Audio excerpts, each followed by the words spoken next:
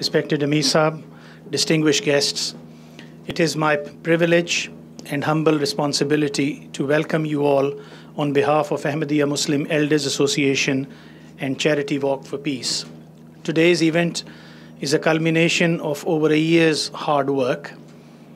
This year again, thousands of volunteers worked tirelessly to raise more than £685,000 for UK-based charities.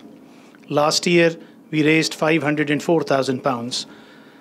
This year, by the grace of Allah and with all help from yourselves, we have been able to achieve this higher amount. He just mentioned Poppy Appeal, so I'd like to mention that as well. The Ahmadiyya Muslim Elders Association across the country worked hard with the Poppy Appeal and raised more than £250,000 this year alone for Poppy Appeal.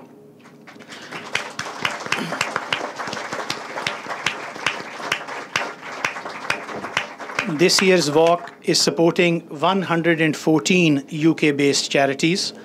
Some of the checks will be distributed here today, some have already been distributed, and some will continue to be distributed in the local areas. We normally hold one national walk, and apart from that, we also hold regional walks.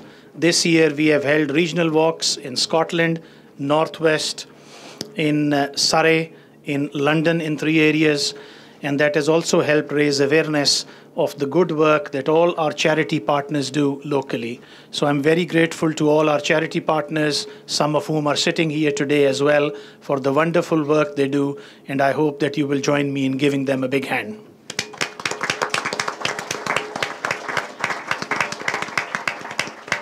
The funds that we collect, some of those are restricted funds. Like I just mentioned, the Poppy Appeal. So the money that has been collected for Poppy Appeal is restricted, that more than £250,000 will go to them.